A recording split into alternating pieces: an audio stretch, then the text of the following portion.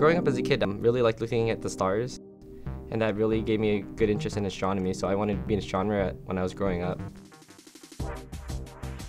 Hello, my name is Gregory Villar, and I'm a senior at Cal Poly Pomona, and I'm majoring in physics and minoring in mathematics.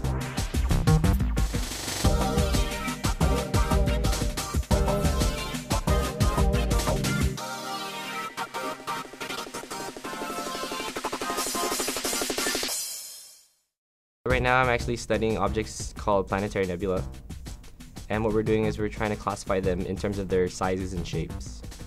I guess the most exciting thing about planetary nebula is they come in a wide variety of shapes and sizes, which is really quite puzzling considering that they all started as a sphere.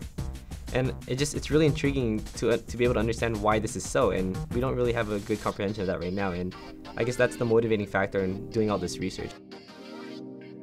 During my internship, I was able to see other projects going on at JPL, which is really cool to do as opposed to just working in my office. I actually visited a lab which works on artificial muscles right now, and I think their overall goal is to build an artificial muscle that can beat a human in arm wrestling. But it was a really cool lab to visit. One of my co-interns worked on Athlete, which is one of the coolest things ever. I remember going there one time and seeing all the robotic stuff, and it was really cool. It made me want to just go there and work on it for a while.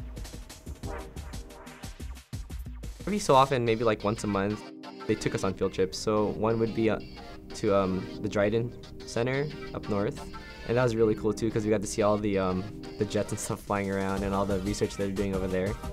Now that I'm in the NASA network, I know there's a lot of opportunities there that I would have a great chance of getting into. After I graduate with my PhD, hopefully come back to JPL and do some more astronomy research. I've always wanted to go into space.